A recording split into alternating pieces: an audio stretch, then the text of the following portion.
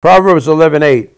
The righteous is delivered from trouble, and trouble comes to the wicked instead.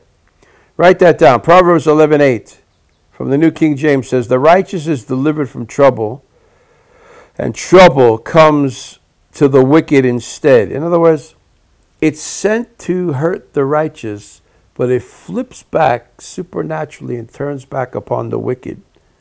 And they're the ones that get it. Psalm 92:7. When the wicked sprung up like grass, that's bad. And when all the workers of iniquity seem to be flourishing, they flourish, it is they that will be destroyed forever. Forever.